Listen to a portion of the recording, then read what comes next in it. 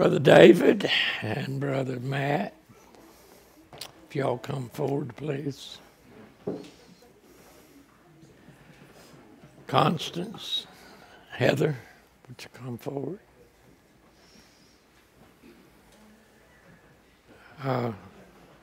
You stand beside this chair, and Constance, you can sit in the chair. Yeah. Heather, you can sit down here. And you guys get right behind. They thought they were going to get to sit in the chair.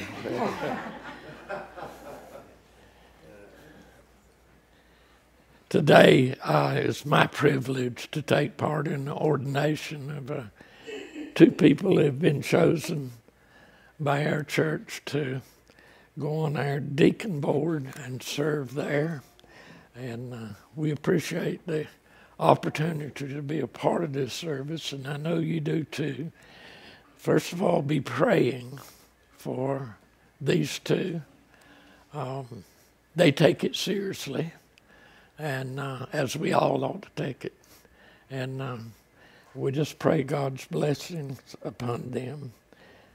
One of the outstanding things about the ministry of the Lord was his concern for both man's physical and their spiritual needs. We read about him healing the sick and feeding the hungry and restoring sight to the blind, many other miracles that he performed, as well as changing people's lives spiritually. And the early church shared that same kind of concern, as does our church today. And the deacon becomes sort of the heart and hand of the church in seeking out and ministering to the needs of people both in the congregation and without of the congregation. In this area, the deacon sort of becomes the conscience of the whole congregation and the right hand of the pastor of the church. Deacons were first appointed in the church at Jerusalem, and an account of their appointment is given in the 6th chapter of Acts. And my wife will read that for you. In those days, when the number of the disciples were multiplied, they arose and murmured of the Grecians against the Hebrews, because their widows were neglected in the day of ministration. Then the 12 called the multitude of the disciples unto them and said, It is not reason that we should leave the word of God and serve tables. Wherefore, brethren, look out among the 7 men, honest rapport, full of the Holy Ghost and wisdom, whom we may appoint over this business. But we will give ourselves continually to prayer and to the ministry of the word. And the sayings pleased the whole multitude, and they chose Stephen, a man full of faith and of the Holy Ghost, and Philip, and Procurius, and Nicanor, and Timon, and Termetus, and Nicholas, a proselyte of Antioch, whom they set before the apostles, and when they had prayed, they laid their hands on them. Mm-hmm. Now, this congregation has desired men of honest report and full of the Holy Spirit and wisdom, chosen from among themselves to serve as deacons, and we're gathered here today to formally install them in the office of deacon in this church. For as much as you have been elected, David and Matt, to the office of deacon in this church, and have declared your willingness to serve, I now ask you to assent to the following questions by saying, I do. Do you pledge your allegiance to Jesus Christ and his church? Do you accept the office of deacon in this church and promise faithfully to perform its duties? Do you promise to further the interests of this church to the best of your ability and cooperate with the pastor and members in promoting an effective working of all of his departments?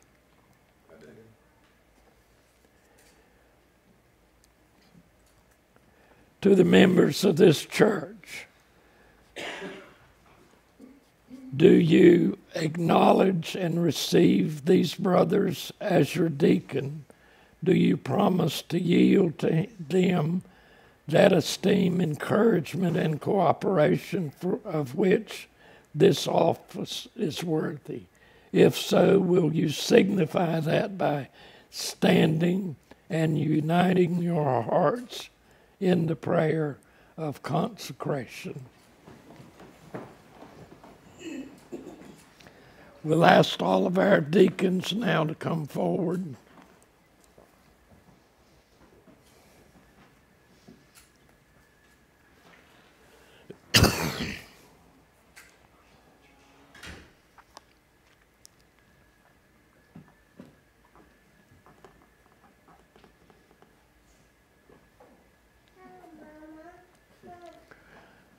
And if you will, lay hands on the two, and we'll ask the chairman of our deacon board, James Cohn, to lead in the prayer. Father God, we're just so thankful to be here as a part of this service this morning, Lord, and to witness these two young men who've come forward today, Lord, who've been selected by you and appointed today to serve as deacons in this church. We're thankful, Lord, for their willingness to serve. We thank you, Lord, for their wives and for their willingness to support them in this service. We just ask a special blessing upon them this morning, Lord, as they look to the work that they'll be doing in our community and in our church. We just pray your blessings upon them, Lord, that you would strengthen them, Father, that you would guide them, that you would direct them, fill them with your Spirit, Lord. We pray, Father, that you would be with them and give their wives and the strength that they need, Lord, to support their husbands in this effort. We're just so thankful, Lord, to have this opportunity this morning, to have them be a part of this church and be a part of your service as a deacon in this church. Ask your blessings upon them. In Christ's name we pray. Amen. Amen.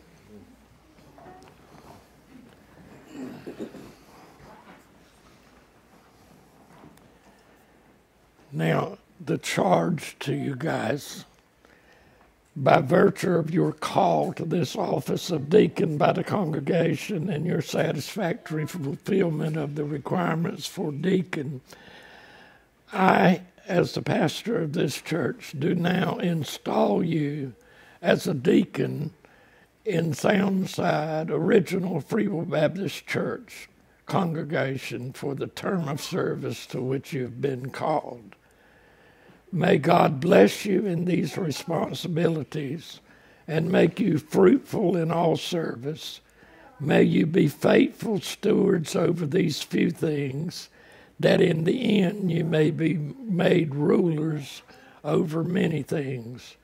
May the church be prospered and Jesus Christ be honored by your faithfulness.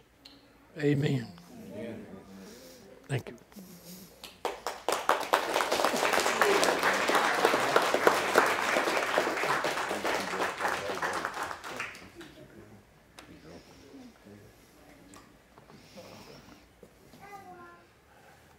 I also have the honor today of bringing a message from God's Word, and I always consider that an honor. The only reason I know that I'm here would be that God has called me to be here, and I'll do the best that the good Lord helped me to do. Philippians chapter 2.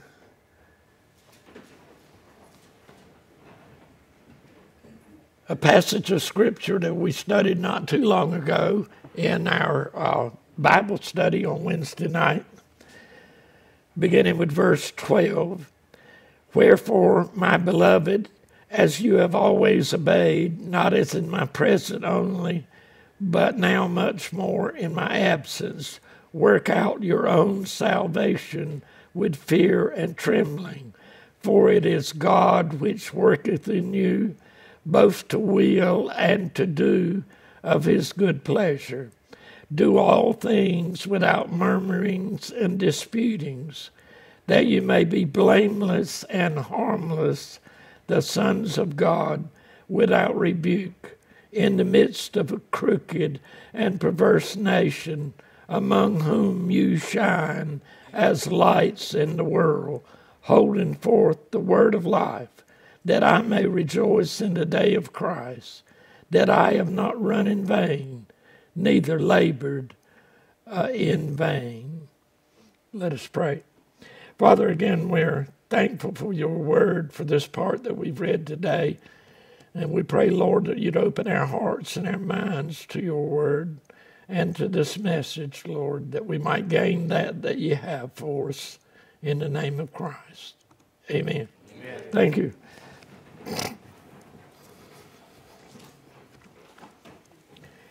Now, when you read this passage of Scripture, sometimes you get a little surprised by some of the words that are recorded in the Bible today.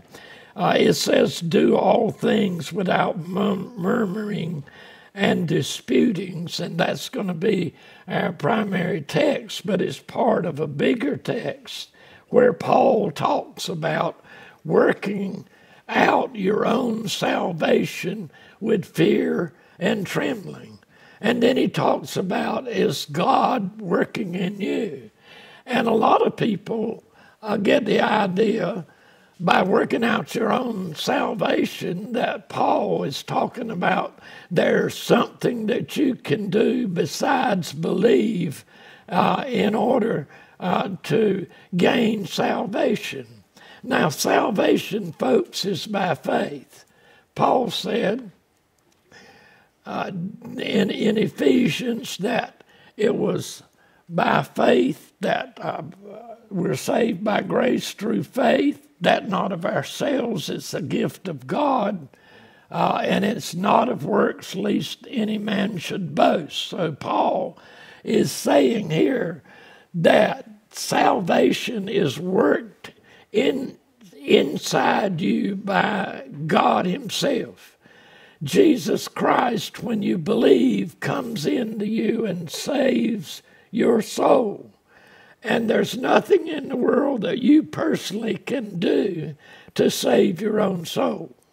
And that's why God sent his son, Jesus Christ, to the cross, so that we could believe in him, and his blood makes us free from the law of sin and death. And we believe that that's the only way for us to be saved. It has nothing to do with how good we are. It has nothing to do with how much work we do. And nothing to do with good deeds. All it has to do with is by faith accepting Jesus Christ when you repent of your sins. So God works his will in your life, and Paul says, work out your own salvation. The salvation God has placed in your soul. And the way you live out that salvation in front of other folks is what Paul's talking about. God works it in, you work it out. Okay? And the more we work it out, the better our testimony will be to those around us in the world. Now, the Bible says here that God, of course, works his will to do his good pleasure. And he expresses his will through those that serve him. He places his will in your heart to move you to do the things that please him. Somebody said that he orders your circumstances. Well, there is a sense spiritually in which God orders our circumstances, because he is in control of everything that happens. Some things he allows to happen, others he orders. He ordered me when I was unable to even control myself to preach the gospel. He ordered it.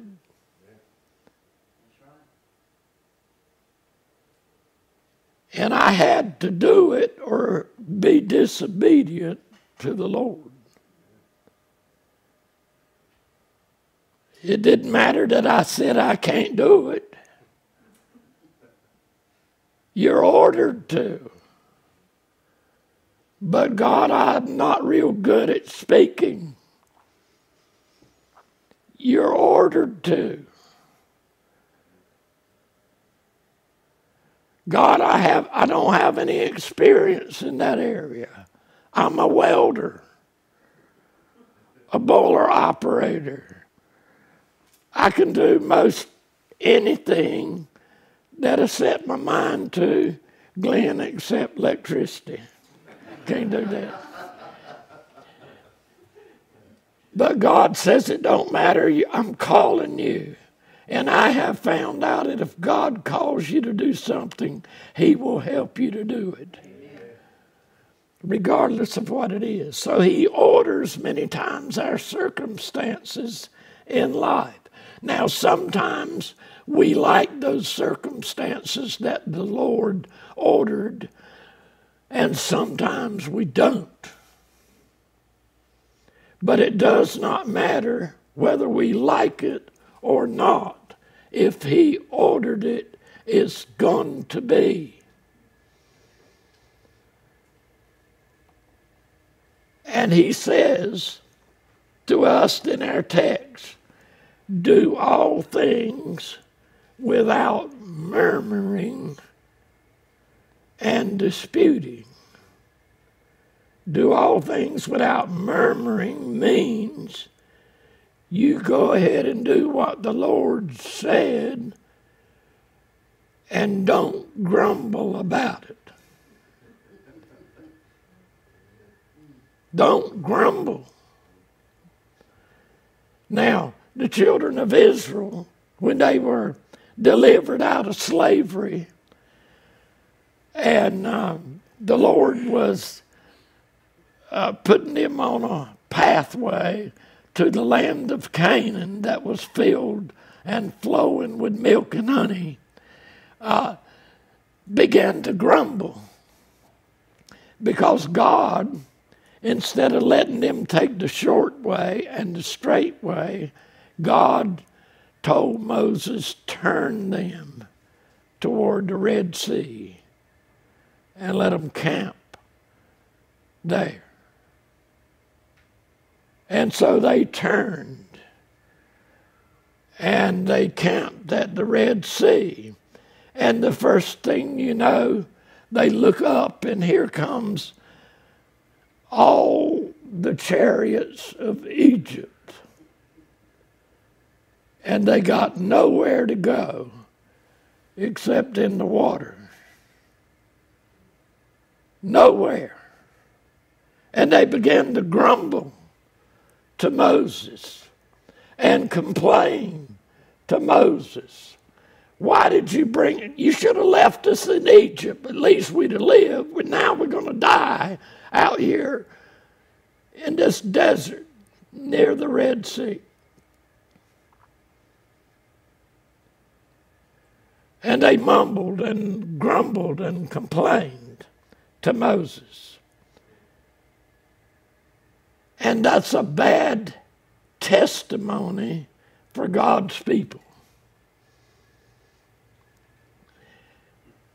It's always better, even if things ain't going good for you, to not grumble and not complain.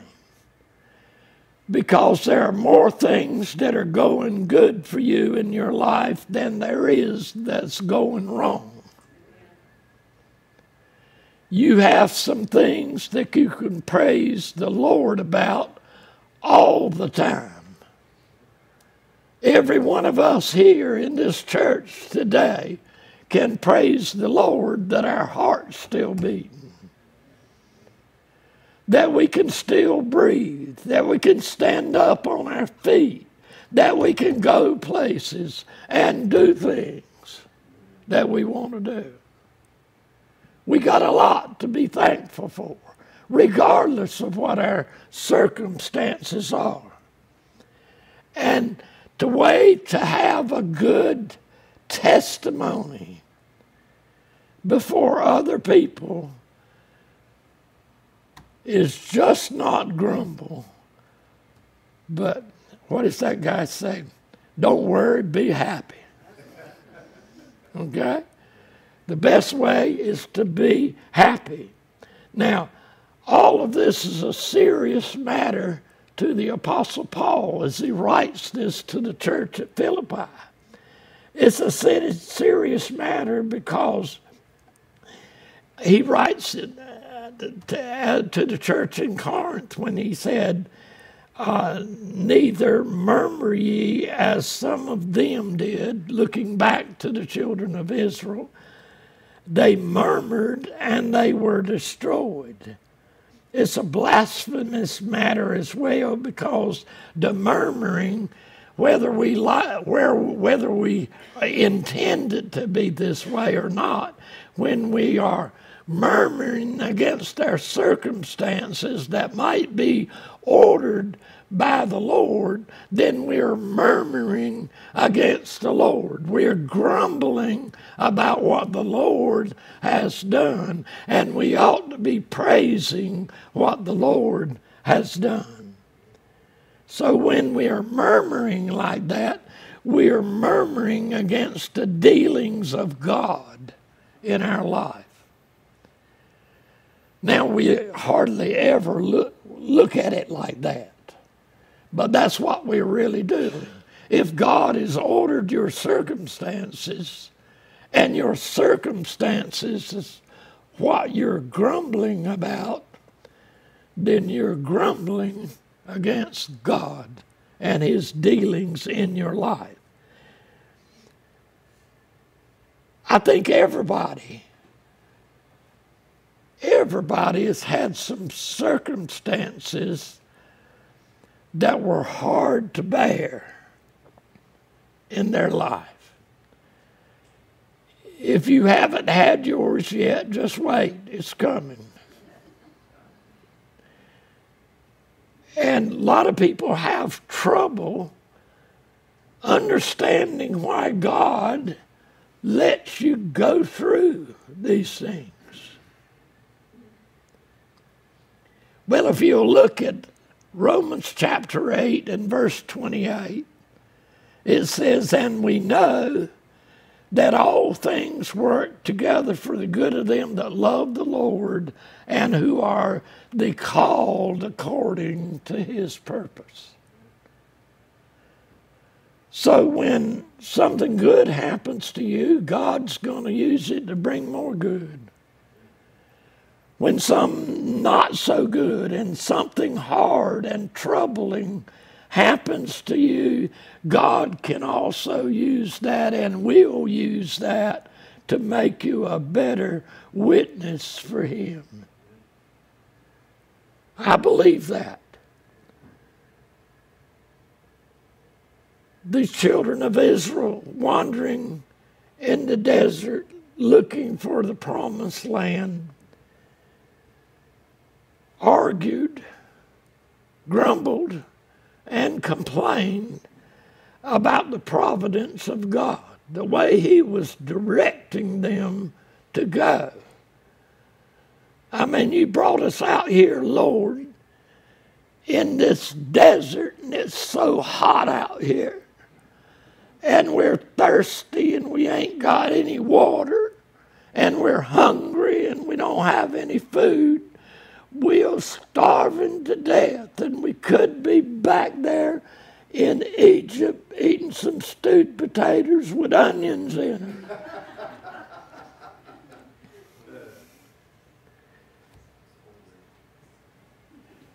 But God gave them manna every morning to eat.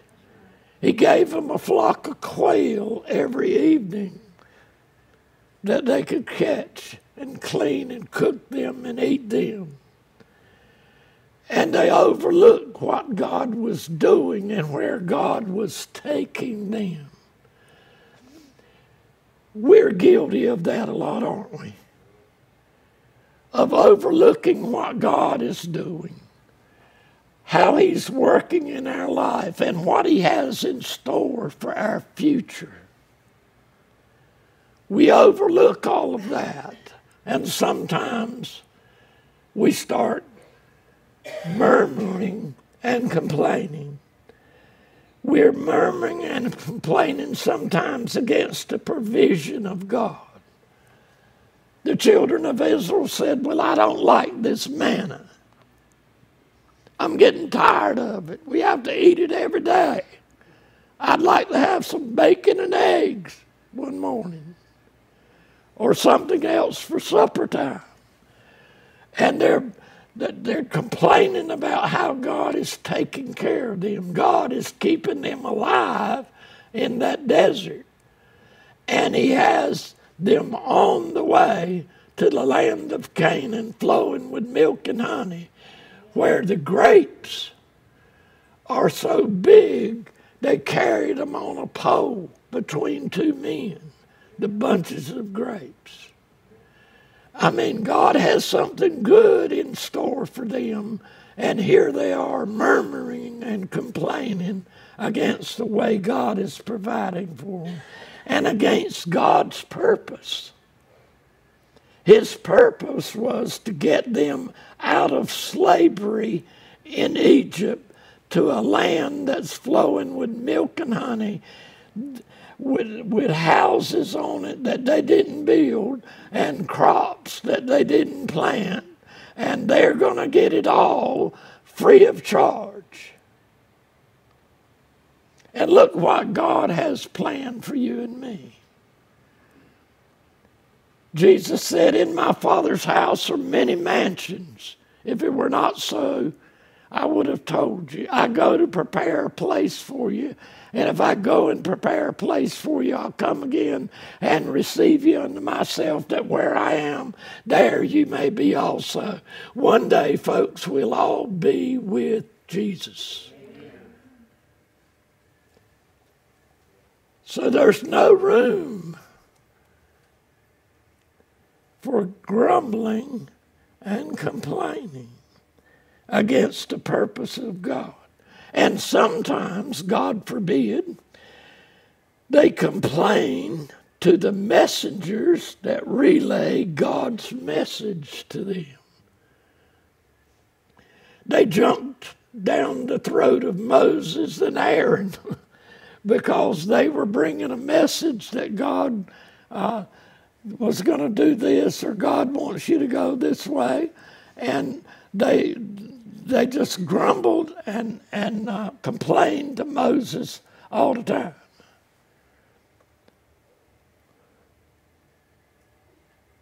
Sometimes, it don't happen often, I know. But sometimes, church folks grumble and complain about the preacher. It don't happen here much. And I'm glad it don't. But sometimes, somewhere, it happens. And it's not a good testimony for anybody when that happens. Right? I didn't hear you. Oh, you're listening. You're listening, okay. Sometimes these people even complained against the commandments that God gave. And folks, that's something that's dangerous. To complain about God's commandments and against the freedom that God has because of His sovereignty. There is no God like our God. He is sovereign. If you want that in everyday words, He has the last word. Okay? He has the last word. He makes the decisions. And he is absolutely free to deal with any of us like he wants to.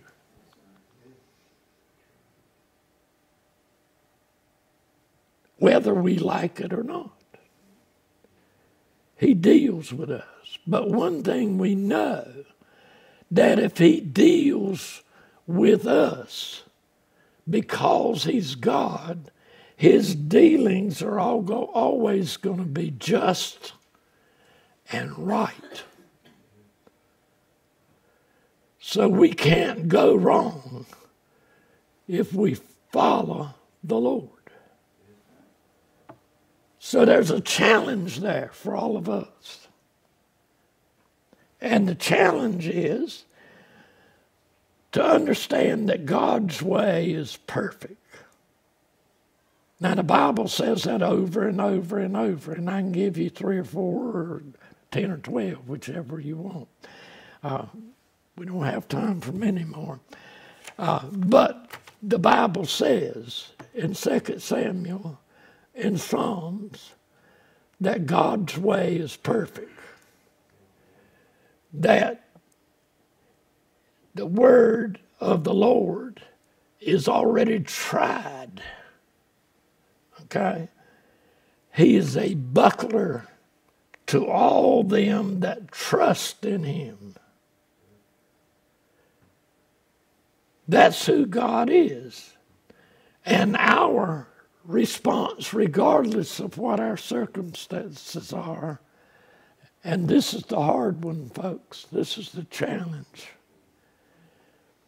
If you don't like your circumstances, it's hard to accept them. But if you can just see that they came from God, that he's doing something greater in your life with your circumstances as they are now, then that's the challenge. Now, there is a movement today, and I've read this in books, that it's all right to get angry with God. There isn't anywhere in the Bible, though, that tells you it's okay to get angry with God. And if I was you, I wouldn't try it. Your circumstances might change for the worse.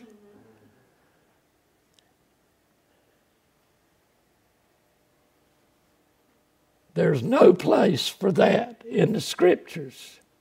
And that's exactly what this sermon is teaching. You can't have murmuring against God and disputing. God is not interested in carrying on a heated conversation with you. So we are to submit ourselves to God. Did you get that? Submit ourselves to God. James 4 says, submit yourselves therefore to God.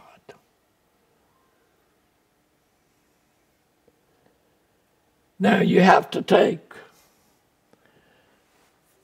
really understand this, you have to take Romans 8:28 that I quoted a little while ago, and Philippians 2:14, let there be no murmuring and disputing. You have to take those two together. Because God may be working out something good in your life that's going to be good for you in a hard way. So don't grumble and complain about a prize that's coming. See, Paul had his eye on the prize. Remember how you used to get a little box of Cracker Jacks and they had a prize in them? They weren't worth 5 cents, but... and they wouldn't last long. But you always open up that box expecting a better prize than you got the last time. But it weren't no better. But God has one that's better than anything that we'll know here on this earth. So I just want to ask you a question, and it's a question you just need to answer it for yourself. How are you doing at accepting what God's doing?